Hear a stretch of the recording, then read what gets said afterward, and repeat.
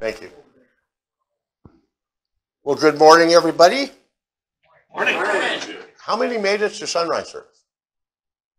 Wow. You know, I got up this morning in plenty of time for sunrise service. Scheduled for next year. And if it rains again, maybe the year after. So anyway, I was thinking of you as you were all at sunrise service, and I was getting ready to start the drive over here toward Mansfield when the phone began to ring this morning. I don't know why it is. Everybody who called this morning knows I have a Sunday morning Bible study. And everyone started, well, we don't want to hold you up too long, but we wanted to say Happy Easter. And I didn't think I was going to get out of the house. So glad to be with you and welcome and invite everyone to this study, including those of you who will be joining us on YouTube this morning. A little less certain about where this was going to go. We'll see where it ends up. But we will turn the page. We will turn the page. We will be in chapter 12. I was thinking of doing another... 7 was the number of completion. Well, it was, and it was a good completion back there, and but that only completes the 7th chapter. And now we're starting the 12th one, which will have a 7th of its own, I am assuming. It has enough verses in it to be divisible by 7, so that's always a good sign. Before I start on chapter 12, though, I would like to just drift upwards a few verses in chapter 11, because we didn't read this at the end of the last study, and this is one of Paul's great doxologies, one of the great praises that he offers. Beginning in verse 33, "Oh, the depth of the riches, both of the wisdom and the knowledge of God! How unsearchable are his judgments and his ways past finding out. For who hath known the mind of the Lord, or who hath been his counselor? Or who hath first given to him that it should be recompensed unto him again? For of him, and through him, and to him are all things, to whom be glory forever. Amen." Now you see in the first line of the first verse in chapter 12, that word therefore.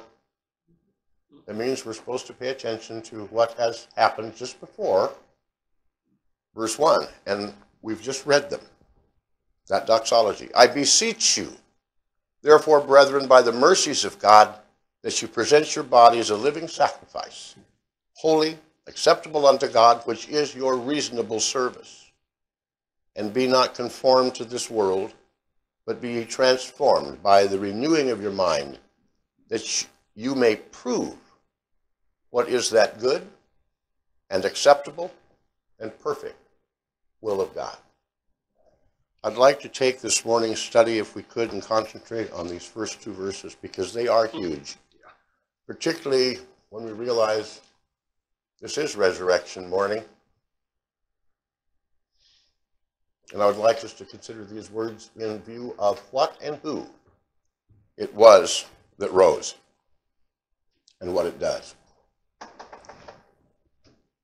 We look at these words, and I want to warn us again not to gloss over them because they are archaic figures of speech or because we've read them so often.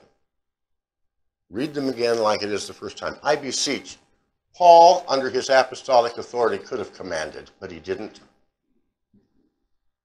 "I beseech," entreat, plea, beg. Could have commanded. "Brethren," he's speaking to fellow believers. In the previous chapter, he was talking about national and individual Jews. He was talking about individual Gentiles and Gentiles as races and tongues, believing and unbelieving on both sides of that aisle. Now he's talking about believers, and Paul doesn't really care where they come from. A believer is a believer. "I beseech you by the mercies of God." Now, that also is not a euphemism. That's not like, occasionally you will hear the superstitious say, knock on wood, and it's taken for granted and that sort of thing. And this is not just a matter of formal speech. See the word "by the mercies"? Paul is saying considering.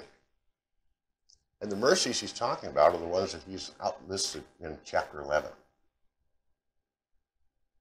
the mercies of God. You remember how he divided it up? That while you have mercy, they would see, the Jews would see that, and they would be jealous, they would emulate, and by that they would approach the word of the gospel. And while they had it, the proselytes could also come because they saw what was active in it. Remember, all Jericho knew about that pillar of fire, and they knew who had it. So by the mercies which God has evidenced, not only to those in our lives, but in our own lives, this is what he's saying. You consider those, that you present your bodies a living sacrifice. Letter goes to Rome. You have Jews and Gentiles, believing and unbelieving, obviously in that church, or probably in that church, with a background of both very religious, that's the Jews, and very religious, that's the Gentiles, but it's pagan. They're offering to, how many gods did Rome have? And as far as Rome was concerned, they were living gods. Present your bodies a living sacrifice, wholly acceptable unto God, which is your reasonable service. Now let me throw this one out to you and then become a little bit more conversational, and don't be hesitant in your response. When you see that which is your reasonable service, what does that raise in your mind?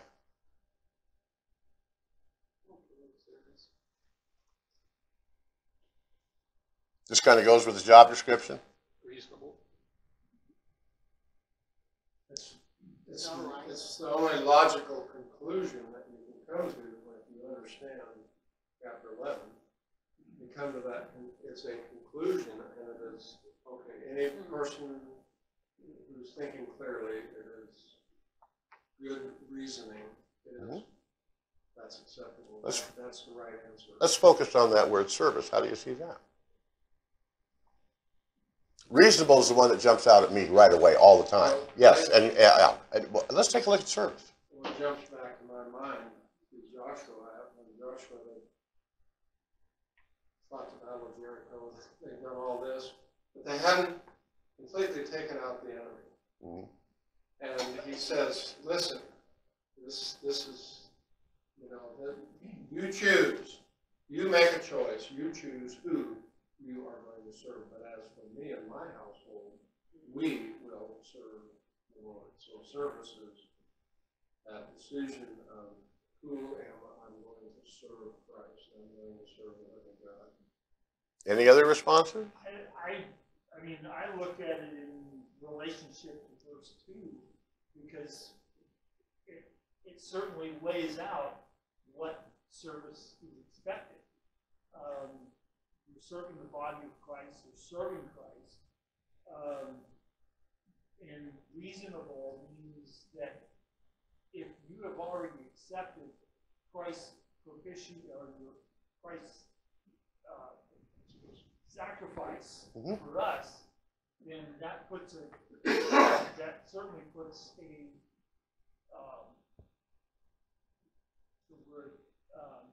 an expectation of what that service is going to be. Okay. I see another hand. Well, I have in here, which I thought, well, that makes good sense, in the place of reasonable, rational, and rational service, then kind of like Frank says, it's stuff that we have learned, there we go, we rationalize them into our service. It's Oh, he's interesting. got the phone going. He's apt to have. The English Standard Version, English Standard says. spiritual worship. There you go. That's why I was trying to get us over onto that word service. We don't view service as worship a lot in the workaday church, as it were.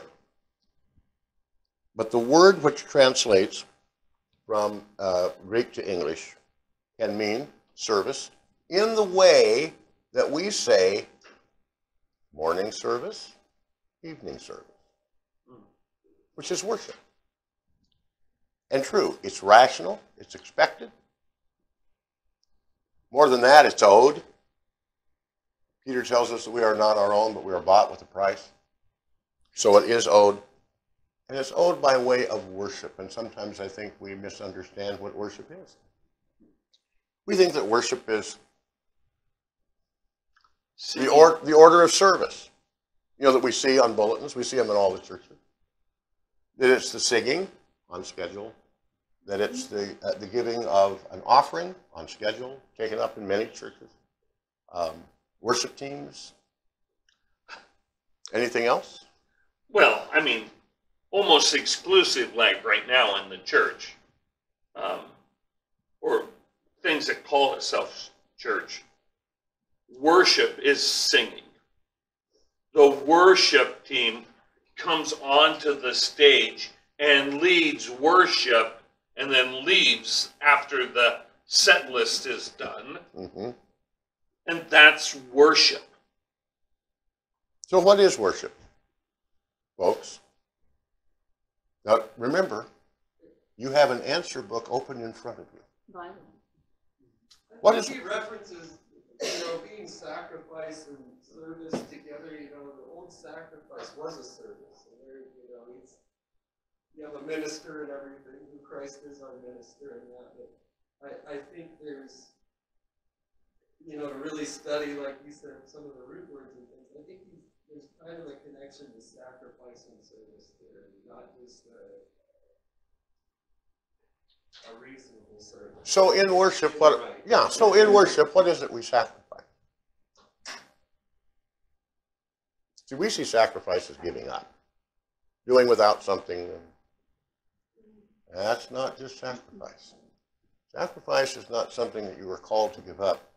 It is an opportunity you get to do. Let me throw out a couple of things that are worship. Now, I'm not saying that giving is not worship. It certainly is. The operation of any of the spiritual gifts, including and not limited to, as the lawyers like to say, the gift of helps. The gift of helps. Helps. The gifts of administration. And gifts of ministry, which is also a gift of help, doesn't mean just ministering the word. It means ministering to that neighbor that might need some help in the fall, rolling up that garden hose. That's ministry. Bible study is ministry. It is worship. And sometimes we don't realize. We study the Bible, we read the Bible and pray because we're supposed to. Well, yes, we are supposed to. And by that, I mean, I would suppose that prayer and Bible study would be a natural outgrowth of a Christian life, not an ordinance or a requirement. It should be something that it would be difficult, if not impossible, to keep me from doing.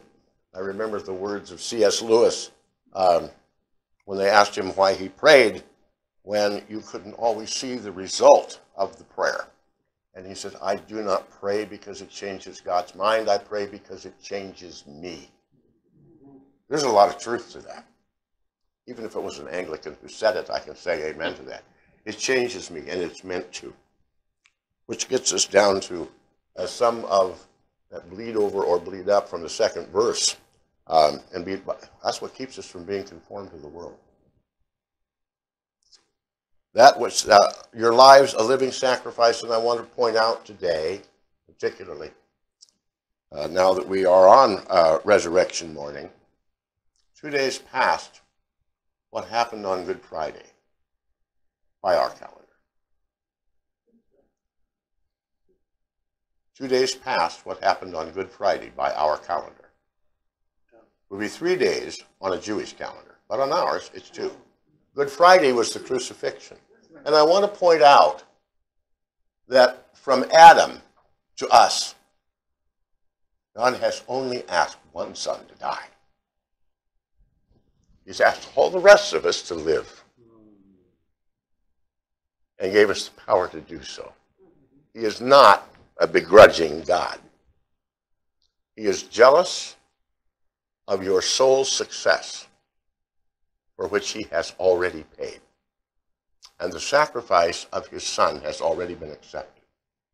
And sometimes I wonder on Easter if we realize what it was and who it was that rose and what it does. That living sacrifice which he is reasonable of his part, not unreasonable, not dictatorial, but it's reasonable on his part to expect this of us. In the same way it was after he laid down the Mosaic law, it was reasonable of God to us, I wouldn't say assume, but to expect that Israel would obey. And Israel fell out of line, fell out of line, fell out of line in the same way that we have fallen out of line and fallen out of line. But it was still reasonable. And through all that time, he had those who did, even as he does now. Living sacrifice, and the sacrifice is holy. Notice that word? Separated unto God. This is what we do. So no, it doesn't matter if you're rolling up that garden hose for the neighbor. If you are letting Christ live his life through you, you're doing it unto him. In the same way that Paul will later counsel anyone who is a servant or a slave to serve their masters willingly and in good faith, because they're really serving their Father in heaven. And let their work express that here. And if you do so, look at that word acceptable. I'm not going to ask for a show of hands on this one. But growing up and first coming to faith, I will ask this question. Was I the only one who asked myself, is it good enough? Am I good enough? Here's your answer. The answer is yes. He made it good enough, extending his righteousness. And be not conformed to this world. Two ways of looking at it. Forced into the mold, or shaped the way a carver would shape a figure. Or any, shaped, conformed, shaped by being forced into the mold, like you would a plastic. Yeah. Or don't let the distractions, don't let that wonderful, persuasive convincing of the world tell you that's the form you need to take. We have the form, which is the stature and the fullness of Christ. And we have it lived out in all four of the Gospels for us. Plus, we also have the indwelling Spirit, which calls us to it in our own lives. Now, you have to go back and remember that in ourself, we're powerless to do that. So the question and the choice that we are provided with, which shape will you willingly take? Which shape do you pursue? Is it the shape that the world says? And I want you to notice how carefully that becomes a fad. Times change. Society changes. Social standards change. Boy, haven't we noticed that in the last 25 years. Now, is that what you want to be forced into? And I want you to notice it's a force. You're forced into it. You will take it either by a cutting away or a filling up of something which is not of this word. Be not conformed to this world, but be transformed by the renewing of your mind. And ladies and gentlemen, brothers and sisters, I simply suggest again, let the baptism with the Holy Spirit extend to your brains. We are told over and over and over how foolish faith is. And it's the foolish, and only the foolish, who say so. For what came out of that grave, out of that tomb, and emptied the tomb nearly 2,000 years ago, made it not only foolish but powerless. He triumphed over it and put it to an open shame. Don't forget that. Be transformed by the renewing of your mind, that you may prove what is that good and acceptable and perfect will of God. Okay, how do you prove that? Well, I believe it's the will of God that I move to Gorst. I am praying desperately that it never is. And you say it isn't. How do you prove what is that good and acceptable and perfect will of God? These are not meaningless words, friends. How would you prove that? Go to the meeting. It's the only proof you have, which doesn't change with time. And how do you prove what is the good and acceptable will of God? Remember that the word you study, the word you memorize, the word we all try to apply is eternal and unchanging. The methods by which he manifests it may change, but the truth of that word does not change. And from the beginning, his purpose was always redemption, justification of those who are his. Resurrection is justification. Remember the old song, and it's biblically true. I don't quote hymns, and I certainly do not quote choruses. I don't quote hymns very often, but there is one where the chorus of the hymn is, living he loved me, dying he saved me, buried he carried my sins far away, rising he justified, freely forever. You can back up every word of that hymn with Scripture. He was risen for our justification. He was offered for our offenses. Now, on Saturday, what we call Holy Saturday, he lay for that entire time dead as a stone in that tomb. And what is death? It's separation from God. Now, he went into that tomb bearing your sins. How far away from God are now those sins? Separated. Gone. Beyond the remembrance of an unforgetting God. Do you know how far gone that is? That's really, really gone. We prove. That word prove means to test, to scrutinize, to evaluate. That's a day-by-day process. What is that good? Jesus told us there is none good but God, so there's the source. What is acceptable? Nothing we can do. Old Uncle Paul, whose epistle we are studying this morning, tells us that the best that our righteousness, as far as acceptability before God, is as filthy rags. So we're not dressed in our own, but we have been made acceptable by the cleansing blood which has been offered in our behalf. And it's not only acceptable, it is complete and perfect. That's what that word perfect there. It is, there's nothing that can be added to it. Once anything reaches perfection, it's difficult to improve upon. And if you were to attempt it, you are adding something to it. And the word tells us quite definitively, it is finished. Nothing more needs to be done. Everything else is in the hands of God, including the resurrection of that Son, which happened on first fruits. We just studied a little bit about first fruits, didn't we, Frank? Okay. Will of God. How do you know the will of God? Oh, we always pray, if it be your will. We're just supposed to hope for it and stand by and let it happen?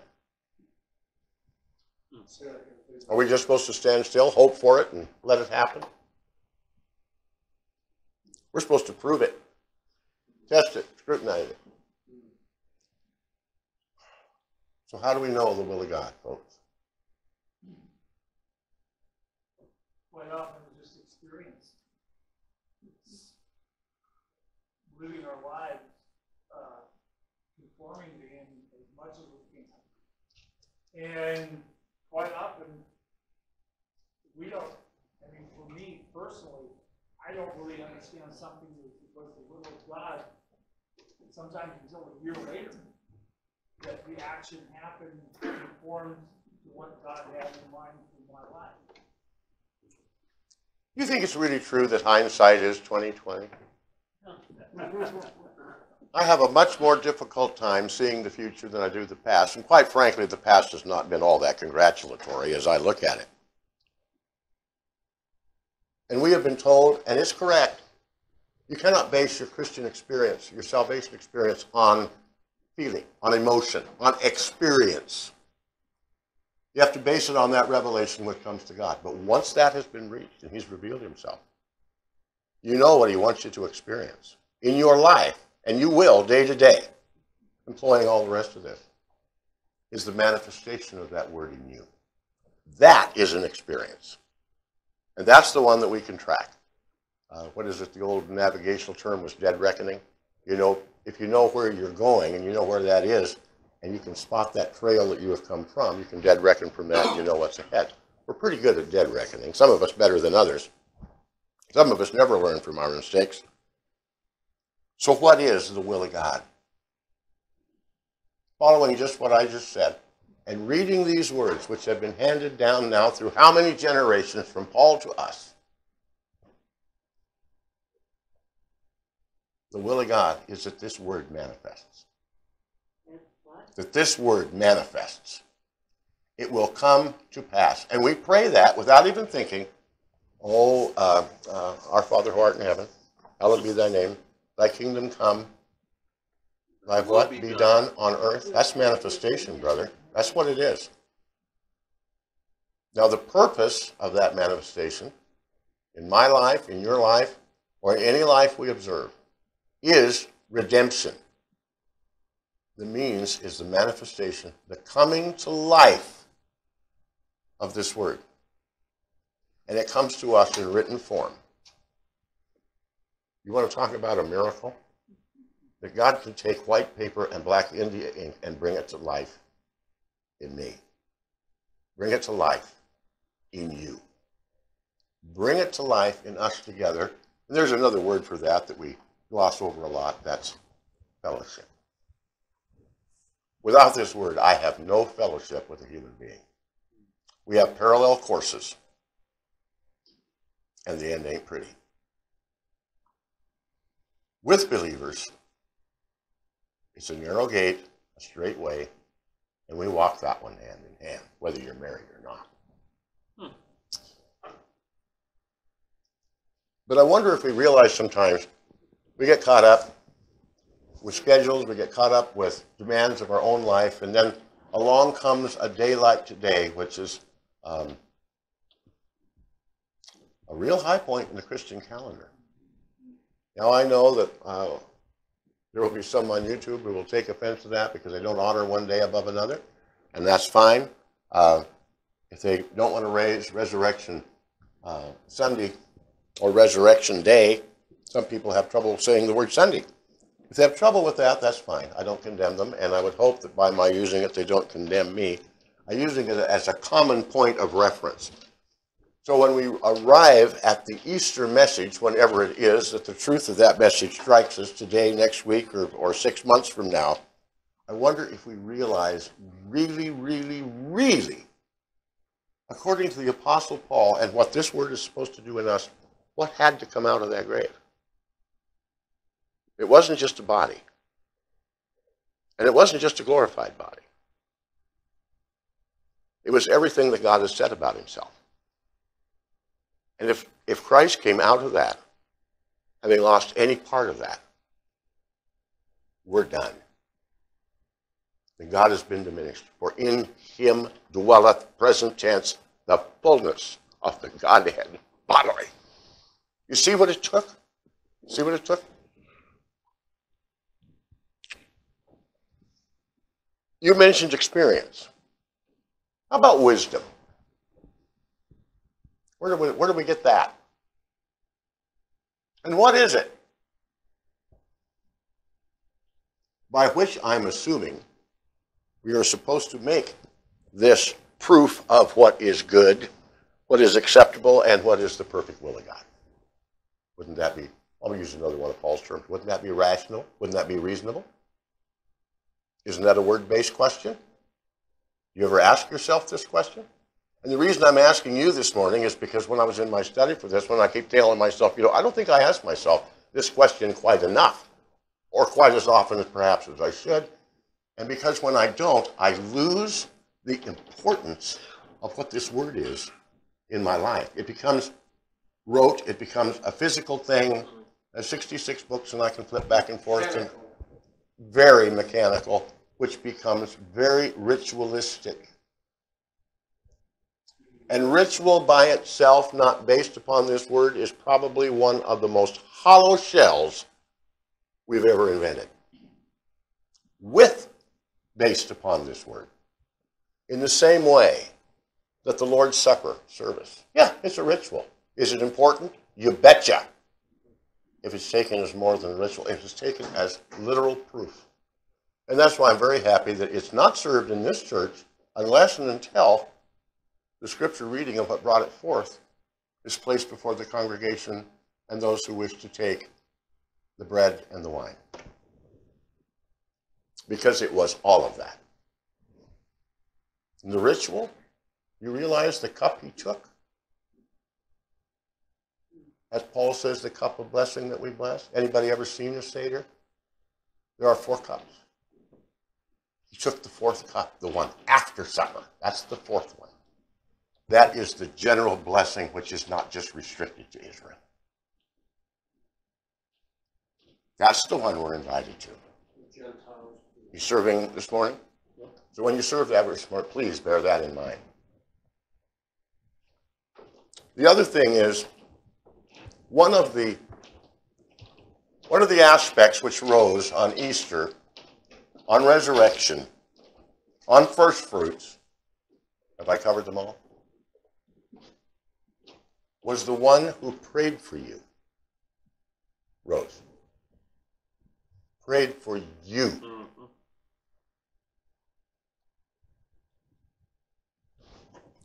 John 17, I believe it's 17, isn't it, Pastor? The high priestly prayer.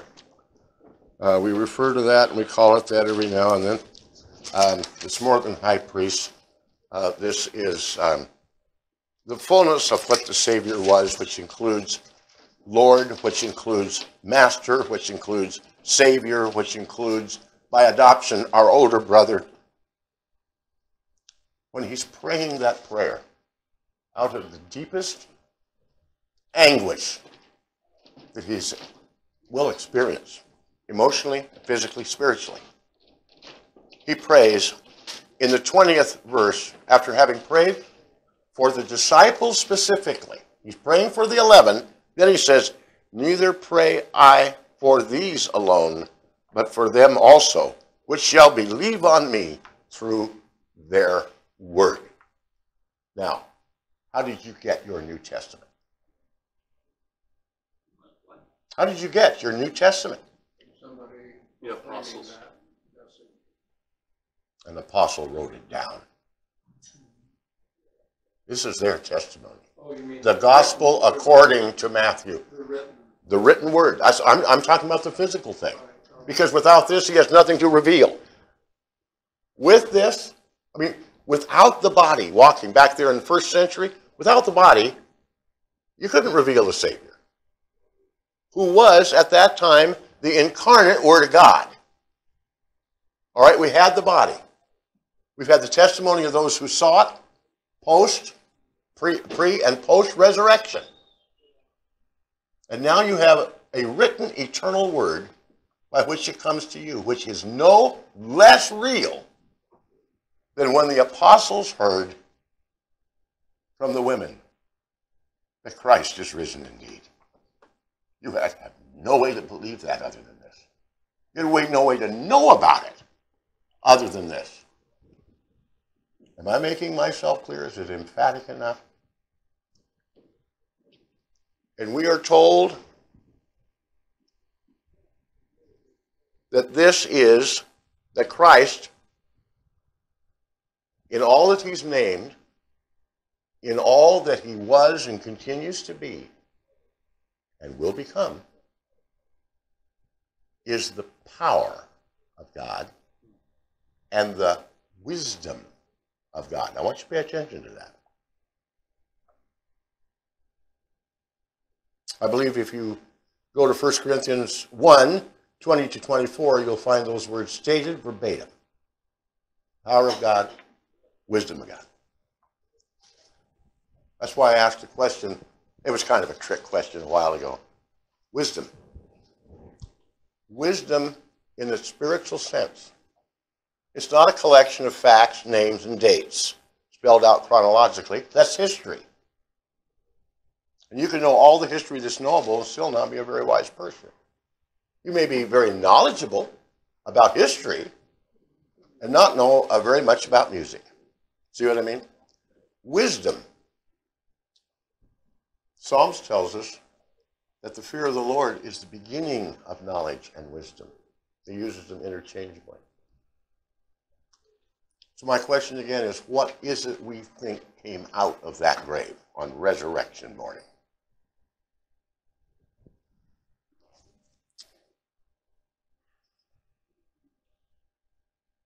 Proverbs 8. We're going to read a considerable amount of this. And in an ordinary study, I would not take this much time away from the text under our initial consideration.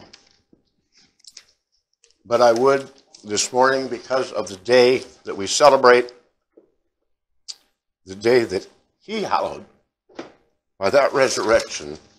Proverbs 8 is a personification of wisdom speaking for itself.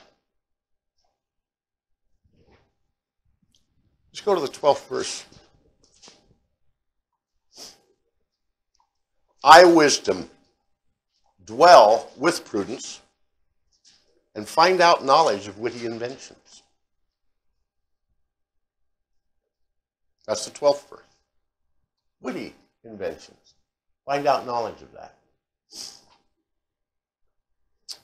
Some witty are useful, some witty aren't so useful. 20th verse, I lead in the way of righteousness, in the midst of the paths of judgment, that I may cause those that love me to inherit substance, and I will fill their treasure. And where are we told by Christ himself to lay up our treasure? In heaven, where it can't be lost.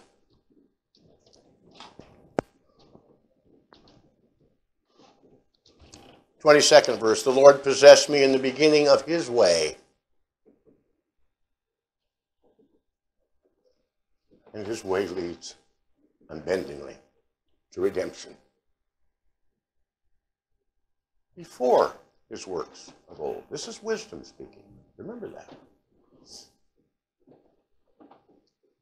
I was set up from everlasting.